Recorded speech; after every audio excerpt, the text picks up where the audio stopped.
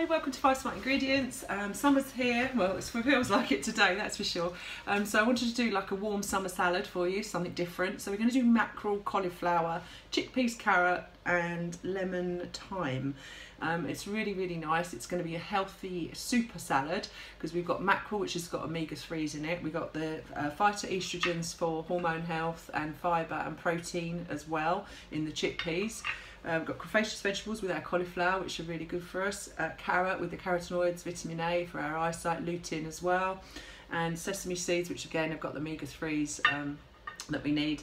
Beautiful piece of mackerel, again omega-3s are amazing, and some lemon thyme to give it a nice different sort of flavour. The lemon thyme we're going to make a vinaigrette dressing to pour over the top of it, so it's going to be like with olive oil, some lemon, a little bit of honey, a bit of salt and pepper and some of the thyme leaves just stripped off so that you make up a nice dressing to go over the top of it. So what you need to do is you need to shred your carrots, get a potato peeler and you can just shred your carrots off, and you basically get sort of like strips like this, so that makes it quite nice for the salad.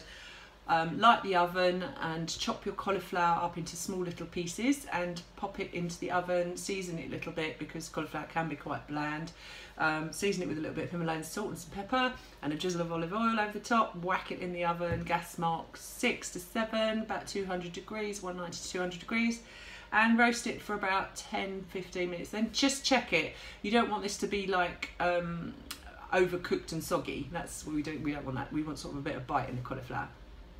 Once you get to that stage, just chuck your chickpeas in as well on top of them in the oven and just warm them through, because this, as I say, is going to be a warm salad. All right, so you do that, and then you take a frying pan and you put a little bit of olive oil or coconut oil, depends on what you want, into the pan, and put your piece of fresh mackerel into the pan.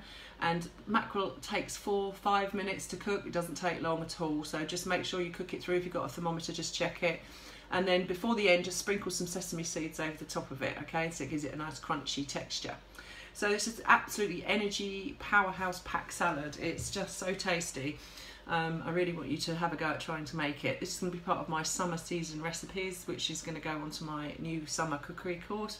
And when you've done all that, assemble it all together and do your dressing and pour your dressing over the top. And then what happens is you get this beautiful dish like this. So there's a nice like summer salad with all those ingredients I was just telling you about. So I'm going to just tuck into this because I'm really hungry, and testing my recipes out obviously before I inflict them on you. So as I say, the store cupboard ingredients is your olive oil, some bit of white wine vinegar, a bit of local raw honey if you can get it, and a lemon, and obviously your salt and pepper, and that's it. So you should have all those store cupboard ingredients by now anyway. So yeah, enjoy and let me know what you think. Now if you like this, please like it, and remember, sharing is caring, so I'd really appreciate the share if you think you've got some friends that would like to see this recipe and enjoy it. Alright then guys, I shall see you very soon, and take care. Enjoy the rest of the sunshine. See you later. Bye.